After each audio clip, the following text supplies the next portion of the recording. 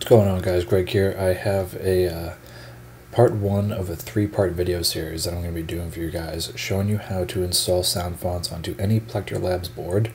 Today is going to be the Nano Biscotte V4, and this is going to be strictly for Mac users. There aren't really any videos out there showing people how to install sound fonts on a Mac, and so I figured I would get this out there, and hopefully this helps you guys. I'm going to run through how to install sound fonts, what you're going to need to do it, and how to mess with a couple of the settings. Nothing crazy, but just so you guys can get started on this, because like I said, once you get the hang of it, it's pretty easy to do. So let's get started. The first thing you're going to need to do this is a way to read your micro SD card. So you can go to Amazon, Walmart, anything like that, and something like this where it's a micro SD to USB reader. So there you go, there's your micro SD slot right there, as you can see, and then obviously this cap pops off and you can plug it into your computer, and it'll show up on your computer. So once you get your SD card and you plug it into the reader and then you plug it into your computer, it will appear something like this for Mac users over on the left hand side, somewhere in here, and it'll read whatever board you have. And like I said, today is going to be the Nano Biscotte V4. And so basically you're going to want to try and edit all these different files in here, get new sounds, etc., etc. So first thing you're going to do is you're going to go and you're going to create, and I did all this beforehand so it's easier for you guys to see. So we're going to have, these are all my sound fonts for different people and some of their estimates, etc., etc. And so I have a spare folder for the testing that I'm going to show you guys today.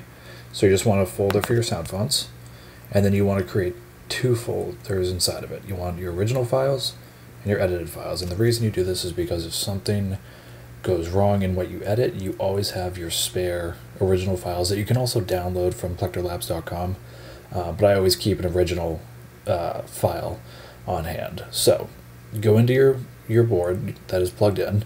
You just want to highlight all of them and then copy, and then go into your original files and paste, and then you're going to do the exact same thing into your edited files. Right, paste. Okay, so now you're going to leave the original as they are, and you're only going to mess with the edited, obviously. So we can go in here and we can get rid of this right here. We can just close. Okay. Now you are going to want to choose what bank you want to mess with. I'm only going to mess with bank 1 in this Saber. So what you can do, go into bank 1, and all these are the original files. So this is light meat, I believe, and then these are all your original files, your swings, your clashes, your power on, power off. You want to highlight everything. So for Mac users it's Command A, except for the config file, and you want to just drag and drop into the trash. There you go. And I personally like to bring the config file up the top and make it look pretty so that you can get to this right away. Now you are in here, this is your edited files, and you have a bank that is empty and ready for a new sound font. So you can go in to, I have all my sound fonts that I have downloaded, and you can get your sound fonts from right here, from saberfont.com, www.saberfont.com, and then you can go in here, and it's all the sound fonts you could possibly want. Search, I'm going to look up K-Sith because I deal with, Saber fonts by artist. And then I'm going to scroll down, K-Sith. Okay? And you can go in, and you can see all of his sound fonts, and for the most part I think he has Plecter Labs, but you want to make sure that you get the sound font that is for your board. So you can see right here, this little green that's right above is for Plecter Labs, and then over here, this is Nigon.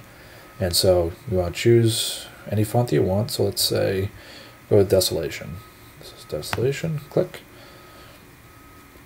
Plecter Labs Optimize, you can download, and then you'll get a file on your computer that'll be in your downloads.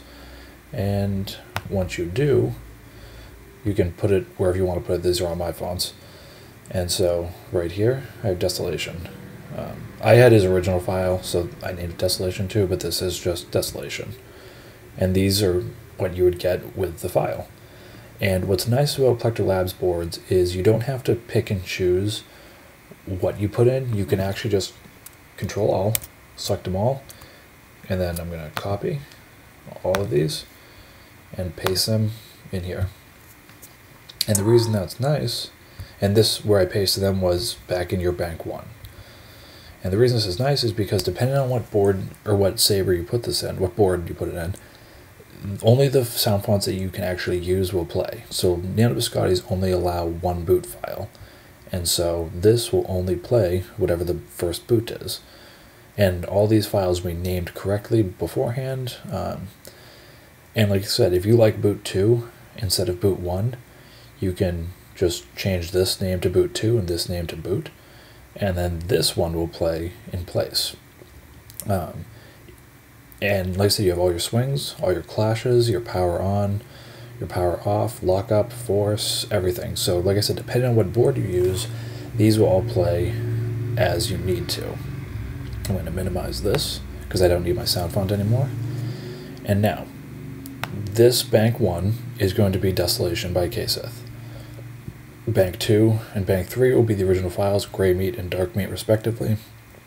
And now a quick look at what you can do with the config file, which is in each bank.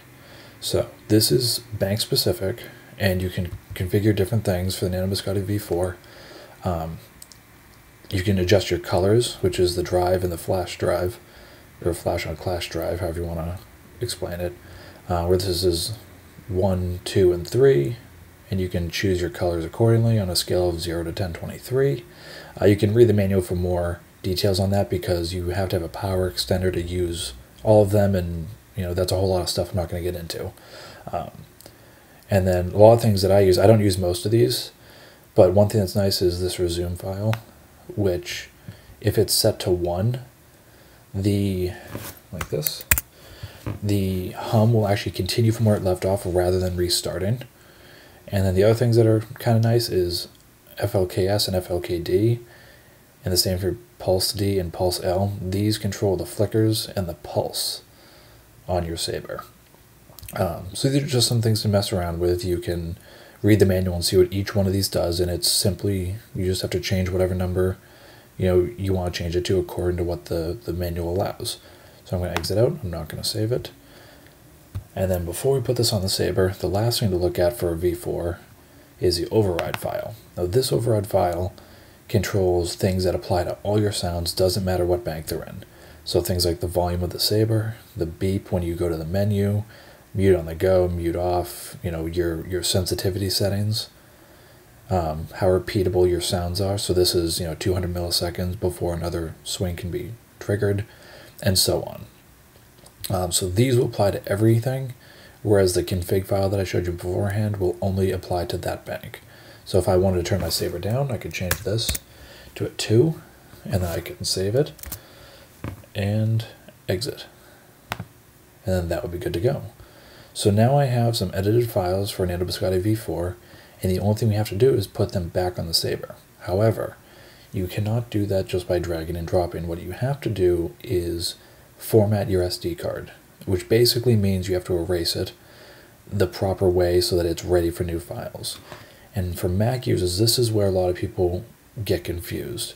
And all you have to do is go up here and type in disk utility. And I have it in my dock, but this is a disk utility. Go to that. Oops, let me just go here. But you go to the disk utility, boom, and this will pull up. And what this shows is this is your normal storage, which you don't want to touch. And this is your external hard drive. This is your micro USB to USD, or USB, excuse me. And then this is your Nano Biscotte. This is the micro SD card. So you click on the micro SD card, which I have already formatted it, but I'm going to do it again. So you click here, you click erase. You can change the name if you want to. I'm going to leave it as V4 because that's what it is. And then you want to click the format and you want to make it MS dot, which is Microsoft format, basically. Oops. So yeah, ms.fat, and then erase. So do this, erase that again. And now if you look, I'm in my edited files, but if you look at the Nano Biscotte V4, it is completely empty, which is exactly what we want. So I'm going to go back. I'm going to highlight all my files. I'm going to copy them. You don't want to drag and drop, you want to copy and paste. So copy, go back here, paste, and depending on the size of the files, it might take longer. And now you are good to go. You would just eject, and this will be ready to put back in your saver. One quick note is that you cannot go into here and then start editing stuff here. Every time you change things, you have to reformat and redo all the steps I just showed you. This video is long, but it's actually a very easy process. It's just a matter of getting used to doing it, because that is how your saver will work correctly every time. Technically speaking, you can edit the text file. You don't want to touch either of these, but you can edit the text files without formatting, but I choose not to because I think it's just bad practice. I would rather reformat after every change I make. And the same thing, where you go back to your edited files, make some more changes, and then copy, paste after reformatting, and that'll be it. So then you can go in, this is my edited bank, and then all you have to do is click eject, and you guys are good to go. So that is something that you can now plug back into your Nano Biscotte V4, and you'll be good to go to listen to your new sound font. I hope this was useful. I hope you guys learned something, and keep an eye out because I'm going to be doing 2 more videos for the Prism V5.1 and the Crystal Focus 8, which are extremely similar processes, but because of the fact that there's more, I want to show and mention some more things that you can do with each board. So thank you guys, and I will talk to you later.